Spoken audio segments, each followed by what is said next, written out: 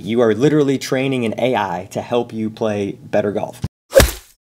Alright, Sticks and Hacks, this week we got a huge update for you that I'm really excited about, so I'm going to walk you through the brand new round summary and some of the improvements we've made to the Tangent app. Let's go ahead and fire it up. We're going to dive into a recent round that I played here at Waterview just to show off the features. So first thing you'll notice is our history is completely changed with your strokes gained right there so that you can scroll through and very quickly see how you performed each day. See if there's one that's interesting that you want to dive into.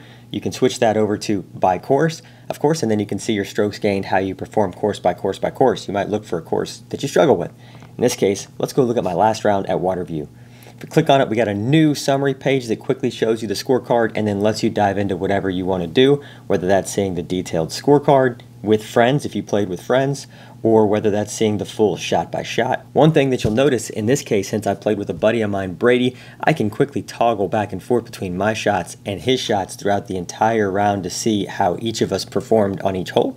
If I hit the card, I've got a shared scorecard between me and Brady. The new friends mode is fixed and improved, so play with your friends, get them to play and compete. I'm going to show you some cool features in the round summary as well. When you get done playing and you exit and you save, you're going to be taken to our brand new round summary. And this has been completely rethought to add some intelligence and AI behind it to guide you through exactly what you need to do to get better so that you understand your golf game better than ever before. You'll see your scorecard at the top. Like always, you've got a bunch of tabs there where you can switch between our AI Coach and diving into specific sections of your game. But let's start with the AI Coach. It all starts with strokes gained. So in this round summary, it's showing you how I performed and showing you that what I mostly struggled with was approach. If I tap on anything in the plot, it'll give me more information on that. So this is my strokes gained approach performance. Bars to the left are a weakness. Bars to the right are a strength. This is clearly a weakness for me, losing 4.1 strokes to my reference. Your reference is configurable in the app. You set it up when you first logged in. I compare myself to an elite amateur, but you can go into your filters at any point in time and change what you're comparing yourself to. So I struggle with approach. Cool thing.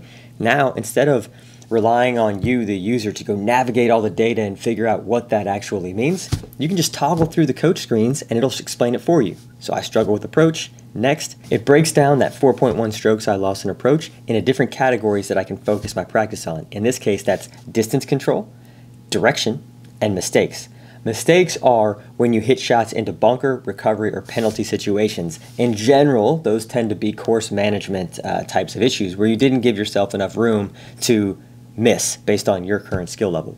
But so if we dive into that, I really struggled with directional misses on this particular day at Waterview, losing my 4.1 strokes to an elite amateur. Again, I can click on any of these and it'll explain to me what that means. And if I hit next, it'll take me to the next level of the drill down. It said that I struggled with direction. Here we go. We're seeing my approach misses shown by where they are relative to my target. And I tended to miss left and right, and I tended to get most penalized when I missed left and right. So if I click on the right-hand side where I had 22% of my misses on this day, it'll show that I lost 2.4 strokes when I missed to the right.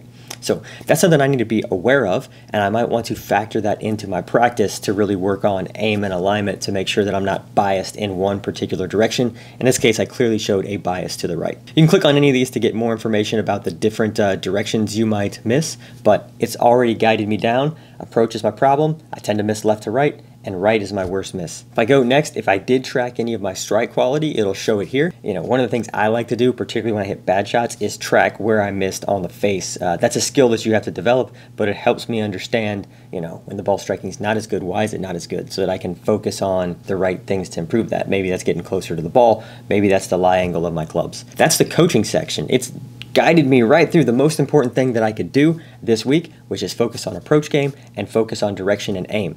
So if we follow that down, that'll lead directly into our practice suggestions, which is the next area. And it's going to show me that I could do an approach combine to start working on that distance control and direction. I might add that to my to-do list. It'll walk me to the next one, which is approach aim, of course, trying to avoid missing left and right. I can add that to my to-do list, and it'll walk me through as many of these as I may or may not want to add to really focus on my approach game. Beyond practice suggestions, the system is now learning how I play.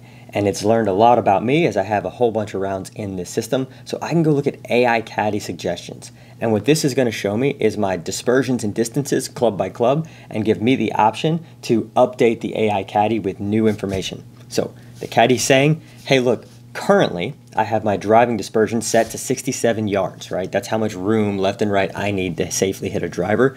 But I've been driving the ball really well, and I mean really well.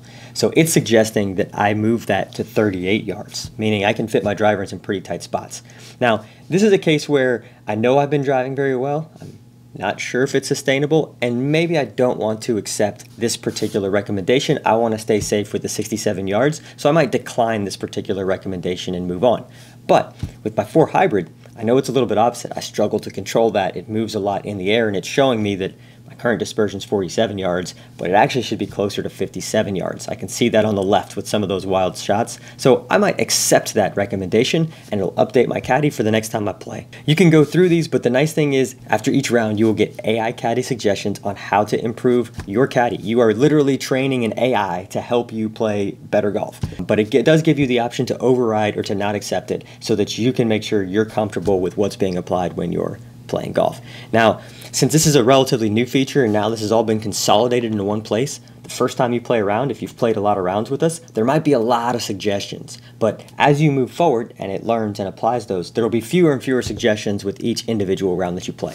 Really cool that these are consolidated in one place and you actually get to see what our AI is doing and learning about you every single round. I think that's really, really cool.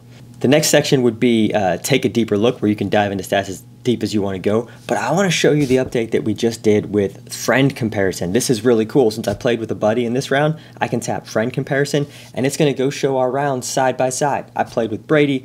He shot an 89. I shot a 74. It'll show all of our strokes gain stats side by side compared to my reference. It'll show our distance, our driving, our approach game. It breaks down every little bit, so I can scroll through here and see how I compare to that buddy. And if that buddy's taking money off me in that Nassau, I can see where he's beating me. So I can go focus on that and keep improving. And vice versa. Brady might look at this after having played with me and say, hey, this is where I can get better to compete with Dallas. If you look at it overall, from a driving perspective, he's doing okay, but he's maybe behind me a little bit on the approach side or even the putting side. Really cool to have that built right in. If you want to change from doing one round at a time, you can tap these different filters at the bottom to compare your last 5 rounds or your last 10 rounds even side by side. So if we go back, I don't want you guys to feel like I removed features that you previously had where you could drive into individual subjects like driving, approach, short game, or putting. So all of those are quickly available either by tapping on the main screen and saying take me to approach, or by tapping on the bar at the top between driving, short game, putting to go dive into whatever you want. So here,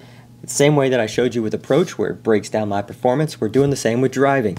So I actually gained 1.2 strokes on an elite amateur driving, and it shows I did that because I was long. I was longer than a typical elite amateur on this day, and directionally I didn't get into a lot of trouble, hit quite a few fairways, and then mistakes, I only made 0.3 mistakes. Basically I hit it into one fairway bunker off the tee, otherwise I was never in trouble. So that's a good day driving for me, but we can keep diving down. It'll show my distance. So this is where I told you I was longer than an elite amateur. That's why I gained for distance. Yeah, an elite amateur on average drives at 267. Today my median drive was 272. So a little bit longer than what an elite amateur is doing. If I keep going down the path, I tended to miss left with the driver 28%. I almost never missed right, and I hit 71% of my fairways. So that's why my direction was so good, because I hit more fairways than even a pro would hit. Keep driving down. I can see that the one mistake that I did make was I drove into one fairway bunker, and that did cost me a bogey. So that's something that I can work on. That was a strategy mistake where I hit the ball a little further than I wanted into a fairway bunker I shouldn't have reached.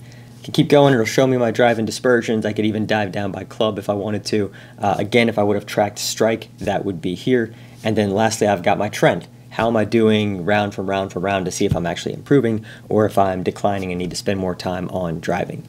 We already kind of went through approach, so I'll skip that, but there is more additional detail here if you click on the approach section directly versus the coach. I've got the short game section. I gained a lot here. I did very well except for out of the sand. It'll break that down from a proximity performance. Again, go as deep as you want to go. And lastly, there's putting. Cool stuff in the putting update, right? It's going to show that I lost 2.5 strokes putting to elite amateur. The greens weren't very good, so there's my excuse. But if I look at it, most of that was lost with medium putts between 6 and 30 feet. I didn't make any of those, and I had a lot of 11 and 12 footers, so that already makes sense with what I noticed on the golf course. But this breaks it down to where if I'm going to go spend time practicing, I might practice those medium putts a little bit more than I have been. If I go to next, it'll kind of show that, right? That little gray box actually highlights the section I need to work on here. So I made all of my putts under 6 feet, but I didn't make a single putt over 7 feet. So that's something that I might want to work on. I had a lot of good chances on this particular day, but it points me directly to what I need to go work on. If I hit next, it'll show you kind of some traditional stats, how many putts I had, that type of thing, if you're used to it. And if I look at this, yeah, average PGA Tour player makes 72 feet of putts in a round. I made 36 feet of putts. You can do the quick math. That's 2 feet per hole. Not good.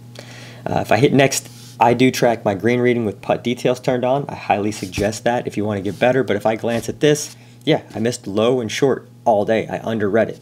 Part of that is these greens were very bumpy and the ball's bouncing and not really staying on line. Again, that's my excuse. But this tells me I need to be aware that I tend to miss low and short. Let's work on that. And then lastly, I've got my putting trend here. So that's the new round summary in a nutshell. A lot of information here, but now it's kind of guiding me through that. I got the friend comparison. I've got the AI Caddie suggestions. I got practice suggestions. I know what I need to do to get better, and it's all in one place, consolidated and much easier to navigate than it was before.